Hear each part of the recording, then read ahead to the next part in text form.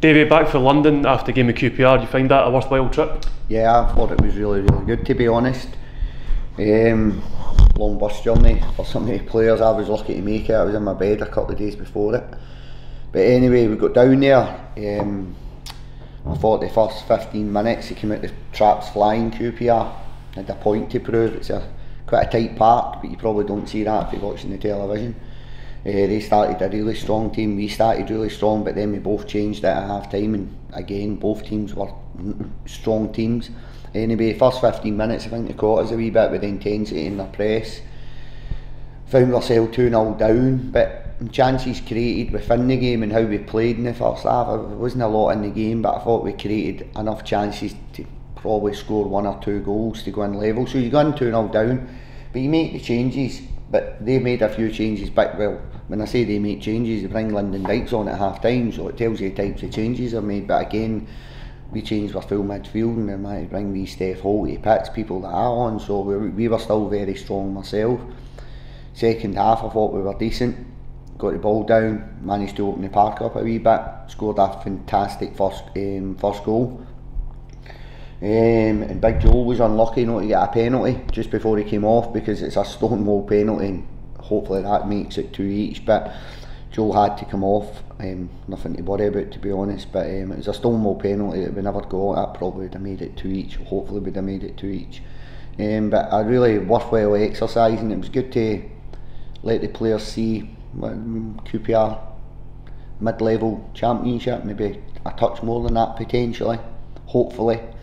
But it gave the boys an opportunity to see the levels they need to get in terms of physicality, power, strength and use of the ball. I'm talking about all these attributes, but they can look after the ball as well, so it was a good exercise.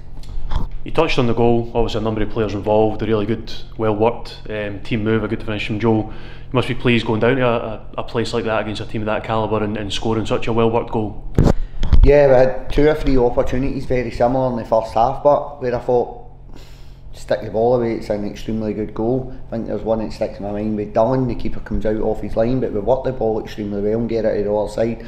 Dillon's in a great area and we've done that in 2 or 3 occasions, maybe Nicky Devlin. I think wee Brucey should do better with one that breaks to him as well, but in terms of the goal I was really pleased. It was a good passage to play, we opened him up. I think Jackson dummies it in the box and Joel puts it away, so Joel's made that run. So no, it was a really well worked goal. So delighted with that. Obviously you touched on Lyndon Dykes being down there, also another familiar face in Osman Kakai. Did you get a chance to speak to the 2 boys? Aye, Lyndon, obviously I keep in touch with Lyndon anyway, fairly regular, so managed to see Lyndon face to face. Spent a good wee bit of time with Lyndon before the game, spent a wee bit of time with Lyndon after the game. He was in the change room coming to see all the staff and the players, so spent a wee bit of time with him. Full time, Oz came over, had a great wee chat with Oz. 7 years since he was last year. Came up here, was talking to him about it, him and Andy Impey. It was Andy that brought Oz up along with Chris Ramsey and Hoppy obviously. So I was talking to Andy about that. Andy's still at QPR, obviously I'm still at Livingston. And Oz was saying he came up here a young man, 17, 18 year old, and he said and it really helped him get ready for men's football. He's now 7 years later playing with QPR in the Championship and got 2 kids. So what a story, like it was nostalgic just 7 years ago, and it was hard to, I didn't think it was that long really, but it shows you how quick football progresses. So it was really nice to catch up with him. Obviously with 10 minutes to go in the game, a big moment for the club and a big moment for the player himself, with Lucas Stenhouse coming off the bench for the final 10 minutes of the game. Now 2005, just turned 17-year-old. Kind of a good testament to the likes of Stevie Pittman, Derek McWilliams at the 18s and the pathway for the academy as a whole. Well, I think wee Lucas was in the building before Stevie and Deeks, to be honest, so testament to the academy staff. I think Jimmy Dunn and that played a massive part in getting wee Lucas in, but again it was just opening up. I think wee Lucas accepted one of the open trials. He knows Billy McPhee, he's next door neighbours with one of my friends, so there's a good tie in there. But for me, wee Lucas was playing with Livingston United, I think it was, at grassroots in Livingston. That's where he's been playing, Living United, boys club football.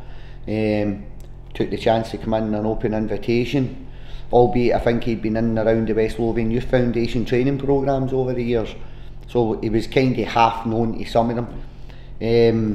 comes in, got him in for a week or so training, and I thought, you know what, the kid's okay. He's got ability, but for me, his attitude and his application is top notch. And me personally, I'd rather be coaching somebody with a great attitude and a great application to coming into work every day. There may be some that I've came across over the years that have got all the ability in the world but kind of fail in the application, the attitude aspect. So I thought I'll take him down to QPR. I remember he's sitting on the bench, and Joe and Nicky's in the dugout. Joe's just came off for the pen, and Nicky came off at half time obviously, so Nicky's and Joe sitting in the dugout, and I said, look me man, you want some game time? He's looked at me, because I don't think he expected to go on the park. And you're looking at this wee 17-year-old kid who's built like that, and you're looking at on the park, and you're looking at grown men that have played championship football. They're all like athletes, powerhouses. He's like, I said, look, you need to watch yourself physically. Are you okay going on with these boys? Aye, what are you going? It was brilliant, honestly. Just to see the endeavour, the desire to go on the park, wasn't frightened. Really brave the way he goes about his game of football, and that's one of the things I like about him.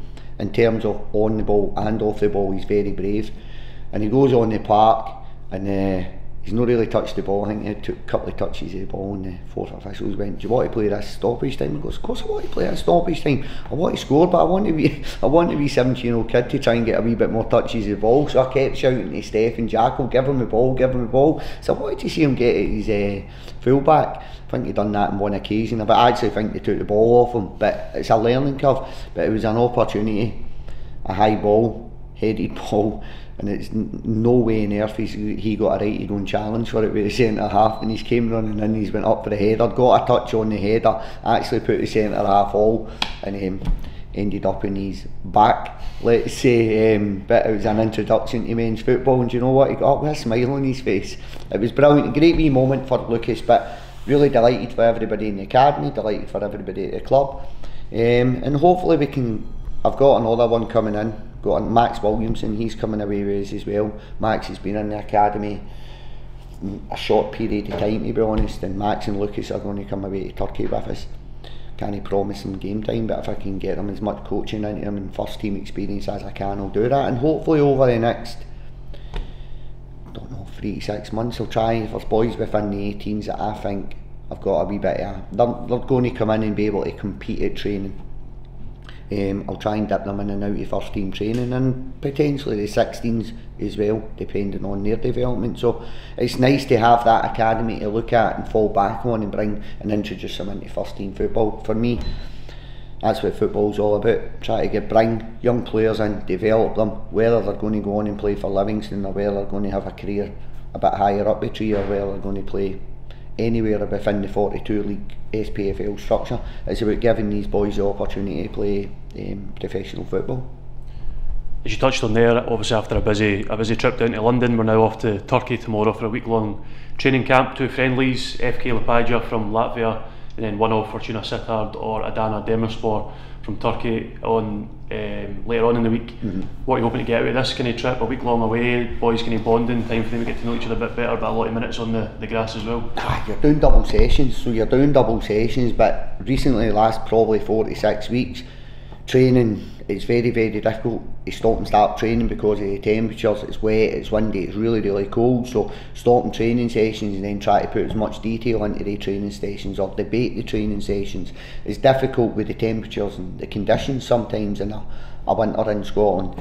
But when you're going away, it gives you a wee bit more time, and the players are probably a little bit more receptive to training stopping and starting when the temperatures are in their favour. So you're getting double sessions in their legs, you're getting a lot of coaching within those double sessions, and it just brings everyone together. You're eating, sleeping together, so you're spending a lot of quality time with one another, and it creates relationships and bonds that hopefully go on to kick us on the rest of the season. That'll bring us back into a really busy schedule when we get back to the competitive stuff. 5 games in 17 days when we return, including trips to Celtic Park and Easter Road. Is our target set for that? Is it simply the case of one game at a time and see where that takes us? One game at a time, Dave. I'm no big on creating targets, and you maybe fall short of your targets where you've got to pick your boys up. So the way I've always coached is just one game at a time and see where it takes us. We're sitting in a no bad place in the league, but we've got a wee opportunity over these next 5 games to try and pick as much points up as possible to try and kick us on in the league. The collective has to be, we want to try and finish in the top 6. The objective is 10th and above, but our aspirations change on a weekly, monthly basis depending on how your league campaign's going. So at this point in time, we're sitting 4th in the league. We'd love to try and stay 4th. We'd love to get in the top 6. By doing 4th, obviously you're going to achieve that. But if you can't get 4th, well, who knows, but top 6, and then, but again, got to put it into perspective. We want to stay in the Premier League, but we'll just take one game at a time and see where it takes us. You've touched on the fact that the full squad will be required when you come into a spell like that. I've seen a few players out in recent weeks, Shamal George, Kurtis Guthrie, Jamie Brandon, Tom Parks. Is there any sort of update? Will you have them back available for this run of games in December? Shamal's coming out. Shamal will be training. We've not got the finances to take injured players away with us, to be honest. If you're going to spend time on the grass park with ourselves or the goalie coach, we'll take boys away. So Shamal's going to come away with us. He's going to get his training time, probably limit his kicking, but he's going to get a lot of handwork done, so that probably progresses him a wee bit further ahead, whereas he'd maybe if we'd stayed at home, he probably wouldn't have took part in training the next week. But we're going away in the sun, we're going to get a lot of handwork into Shamal short and sharp, and limit his kicking. But Shamal should be in a good place on his return. Jamie's coming along nicely. He doesn't need an operation, which is a huge bonus, but he's probably still 6 to 8 weeks away from returning to the first team.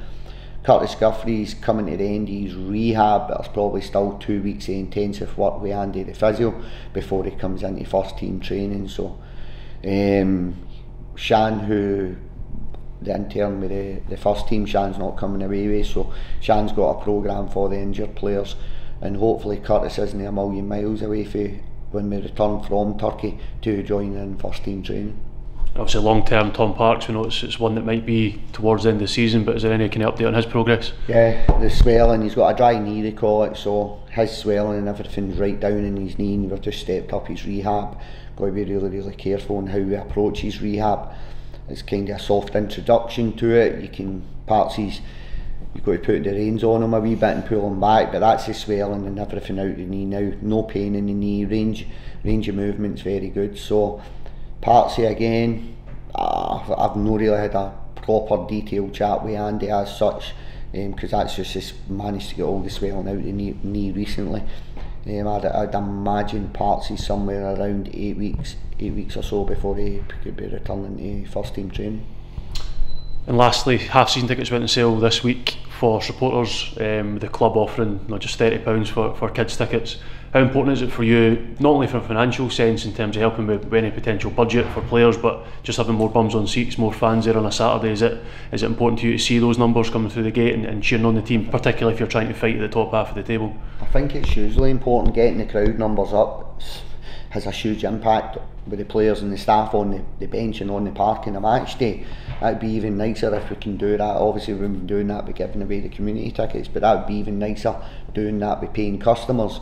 So hopefully there's a few mums and dads watching this video, and you could maybe ask your kids, maybe ask Santa if they could get them a half season ticket, but it'd be really good to try and get the numbers up as much as possible. I think we've got this year, got a genuinely competitive team on the park, started the campaign fairly well, and anything at all in terms of fan numbers that can be increased, it's going to help the players, it's going to help myself on the park. So it's huge, it's absolutely huge, and I think the pricing's it's probably the best in the Premier League, if I'm honest, and it's probably no far off even the Championship, like being one of the better prices in the Championship football, but you're getting Premier League football for that. So hopefully the pricing's right, and hopefully we can get as many bums on seats as possible. And we've had a great uptake on the community tickets, a fantastic uptake on that, and hopefully we can convert that to some of that into, and I don't mean this as, but hard cash. It brings money into the club, and